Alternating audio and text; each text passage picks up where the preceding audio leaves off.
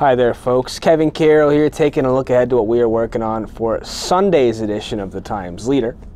Congressman Dan Meuser on Saturday participated in a congressional briefing with President Volodymyr Zelensky of Ukraine. We'll tell you what Meuser had to say about that.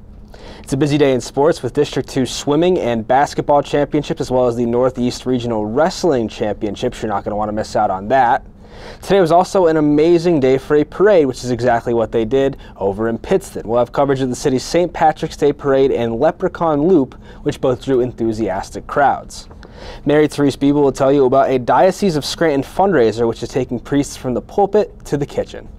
As always, folks, we thank you for reading. If you're not already a Times Leader subscriber, all you have to do is call 829-5000 or visit timesleader.com/subscribe.